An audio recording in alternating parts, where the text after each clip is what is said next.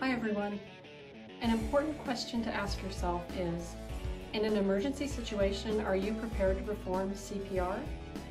Because I discovered last April that I wasn't.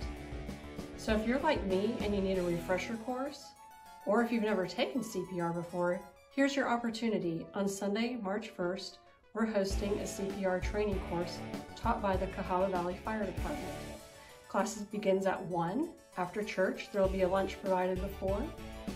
And everything you need to know is on our website. Go to oursaviourbirmingham.com, and right there on the home page is everything you need to know, and there's a button to click to register.